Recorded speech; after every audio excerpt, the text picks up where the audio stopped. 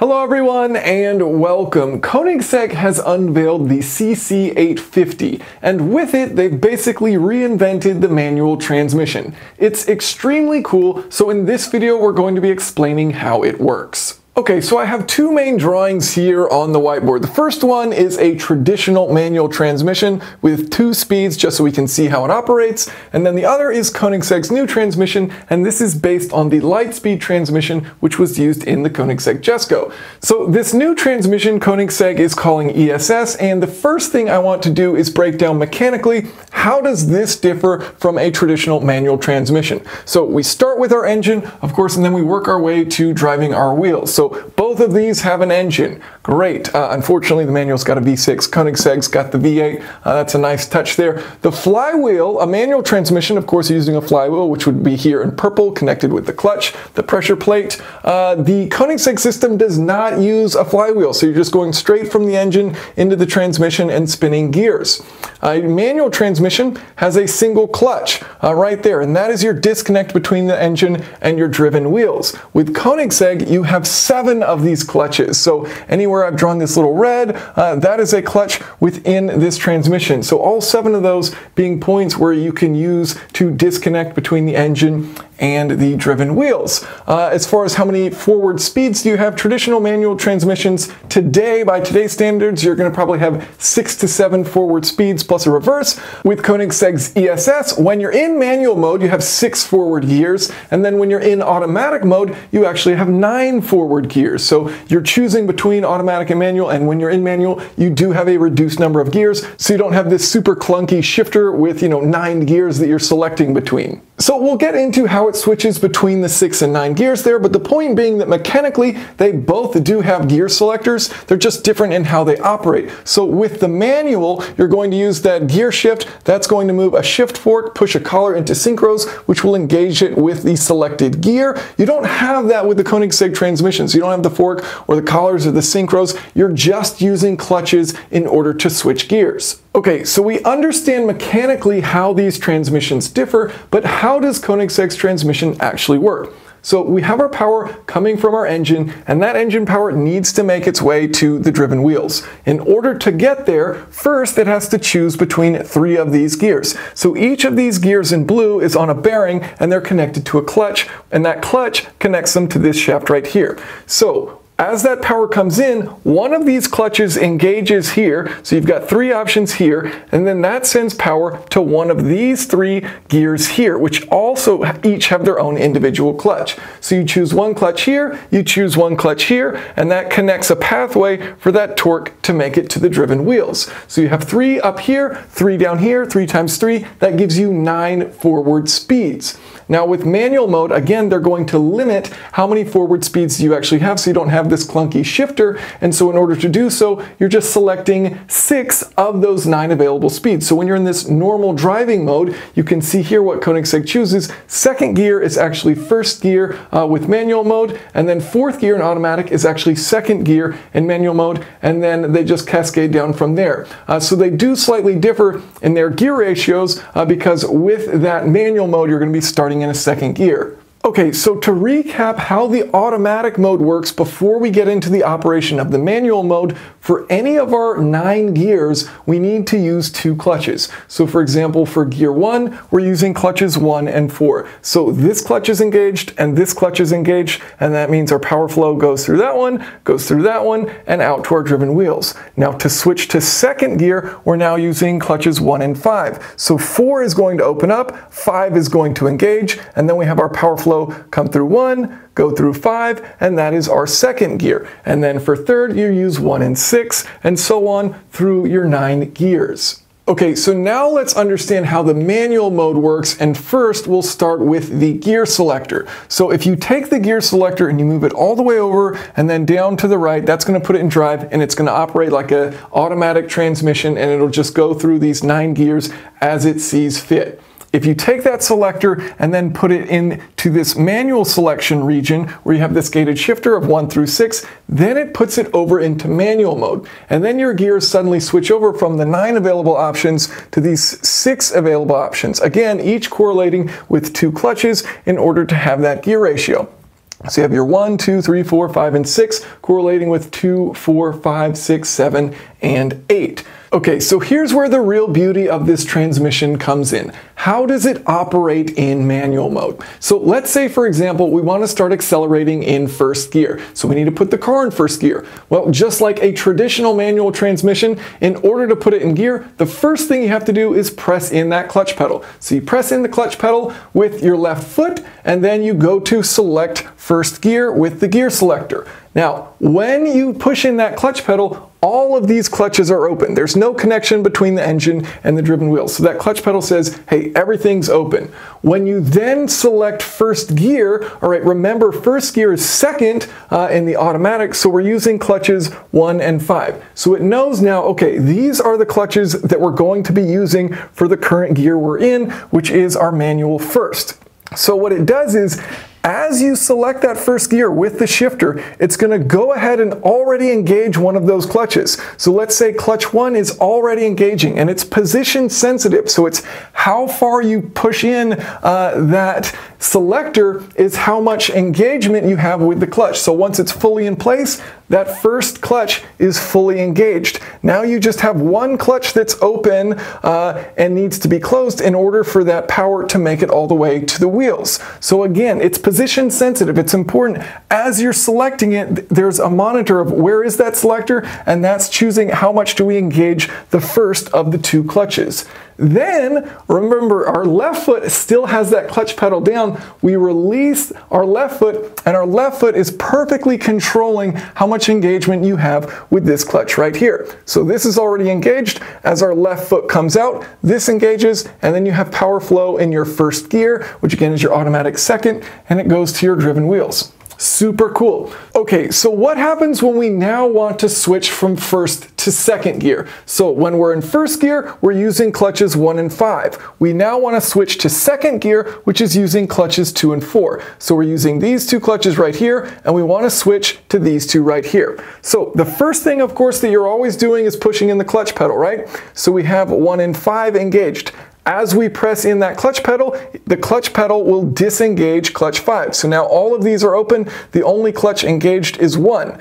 As we take that gear selector and move it from 1 to 2, we're going to deselect 1, so we're going to disengage this clutch, and we're going to engage 2. So that's what's happening as that shifter goes from 1 to 2. We switch between this clutch to this clutch. Then our clutch pedal now starts to only control clutch 4. And so that's where our engagement with our foot comes in.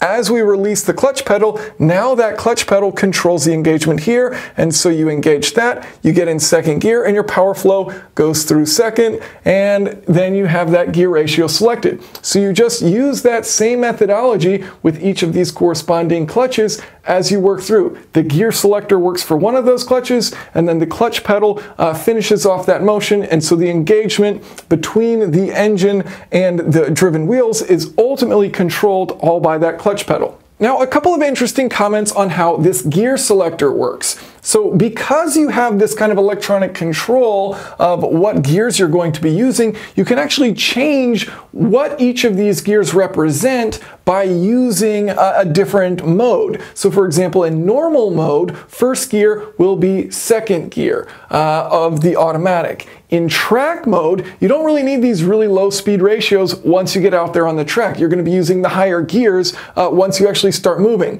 So for track mode, it'll start out with second gear being first, but then first will actually become third gear once you get going. So once you take off, you start driving around, you go into second gear, third gear in the manual.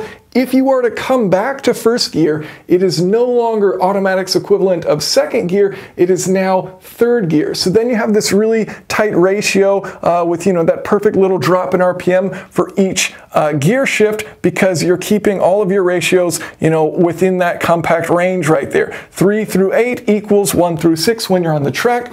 You change that when you're driving on the road, so 1 is always equal to 2. And you have that flexibility because this is essentially shift by wire, and you're electronically controlling based on the shifter's position how much you engage the clutch. Now you might reasonably wondering, well wait a minute, how do I know if I need to use the clutch for reverse or not? And it's basically built into the logic of the car. If you come from automatic mode, you were in drive and you put it over into reverse, it's just going to stay automatic because it saw that you came from an automatic driving mode. If you come from first gear over here in manual mode and then you stick it into reverse, it knows, hey, you were using that manual mode, so the clutch pedal is then going to operate this reverse clutch here. And so that's where you're going to use the clutch pedal for reverse gear. But if you put it down into drive, then to reverse, you don't actually use the clutch pedal, it controls that automatically. Okay, so now that we understand how it works, I want to talk about the differences versus a traditional manual transmission, starting with the clutch. So of course the clutch in this scenario is by wire, and a couple enthusiasts out there are going to get enraged, throw everything in the air and say, none of this makes any sense, I hate it. But that's silly, because although it's clutch by wire, it's perfectly controlling the engagement of the clutch. So yes, the clutch pedal itself is not moving a hydraulic fluid. However, it is perfectly matching how much you engage that clutch pack. And that's ultimately what is important. Are you actually controlling a clutch pack or are you not? And with this Koenigsegg transmission, that's exactly what you're doing with that pedal. And so you say, okay, well, what do I feel through that pedal? Well, what they do is they just take, a force versus travel curve. So how much feedback, how much resistance do I get depending on how much I push in the clutch pedal on, a previous Koenigsegg manual transmission, and they just duplicate that force, that feel in the clutch pedal. So it's going to feel, very similar to a traditional clutch pedal. You're just not actually moving a hydraulic fluid with that pedal. All that hydraulic actuation is done electronically, but you're controlling, perfectly synced with where that pedal is, how much you engage that clutch. I think it's also worth mentioning that a lot of the feel in driving a manual transmission doesn't necessarily come through that clutch pedal. You mess up, for example, if you let the clutch out too quickly because the engine stalls and you feel that vibration pass through the whole car. Well, you can do the same thing with this transmission. If you let out the clutch way too quickly, the engine will stall and you'll feel those vibrations passing through the car. So it's not like every aspect of feel is passed through that pedal. Some of it passes through the car and you still have that, and you can still stall. It acts just like a manual transmission. Okay, now for the shifter, and the shifter is also by wire, and I think, part of the thing here is if you think about a traditional manual transmission, you can kind of think of selecting gears as like an on-off switch. You're either in the gear or you're not, right? And there is a feel associated with it, right? Because you're moving that shift fork, you're moving a collar, and you're putting it into gear with those synchros.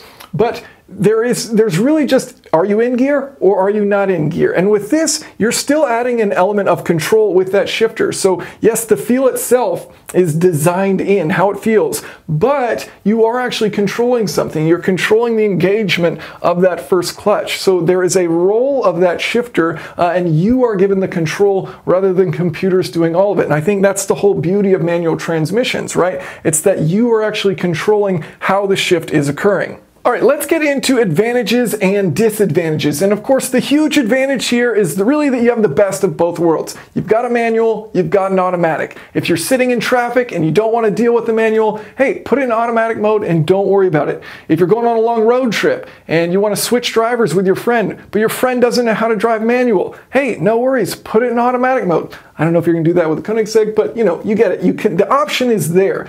You have more gears here with the Koenigsegg, so you've got 9 total choices, and from that you have that flexibility with the manual mode of choosing between those 9 gears. So that's more than most manual transmissions have. You can also put in aspects of control, like preventing a money shift, where if the engine RPM would go too high based on the gear that you selected, it just won't engage the clutch. It won't say, hey, you're going to break your engine intentionally.